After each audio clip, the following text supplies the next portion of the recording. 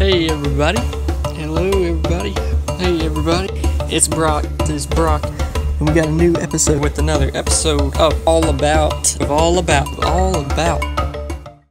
What's up everybody? It's Brock and we got a brand new episode of All About today. Today we are learning about the jewel damsel fish, or as we like to call them in the shop, the blue spot damsel. These guys will really catch your eye.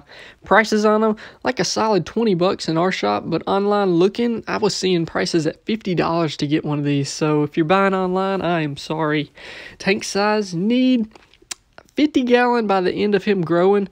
But you could start him off in a smaller tank, like a 30 gallon. But what I would beware is that this guy is very aggressive and territorial. So if you put him in a smaller tank and try to add other fish, it's going to be hard for them to be in there without him trying to beat them up. So give him more room, and that gives him less room to be territorial.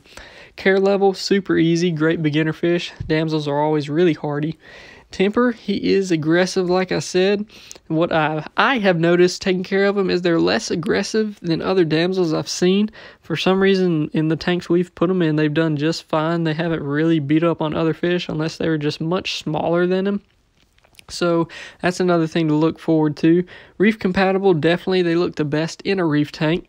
Temperature, you want to keep it 72 to 78.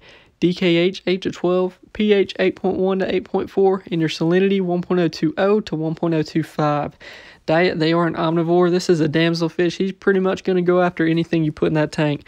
Brine is one of his favorites, and others will even eat little bitty pieces of shrimp from the grocery store. So keep him with a variety of diet, pellets, flakes, all that kind of good stuff. Max size, I was seen online with 6 inches being their max size. That's a big damsel if he got that big. That's half a foot.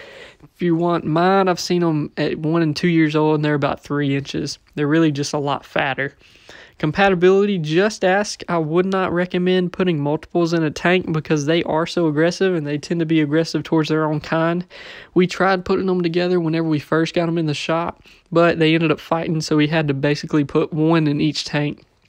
Color, black with those beautiful blue dots that almost mess with your eyes whenever you watch them swim by. They are really, really bright. I don't know how he gets it, but it is so pretty. Origin, they do come from the Caribbean.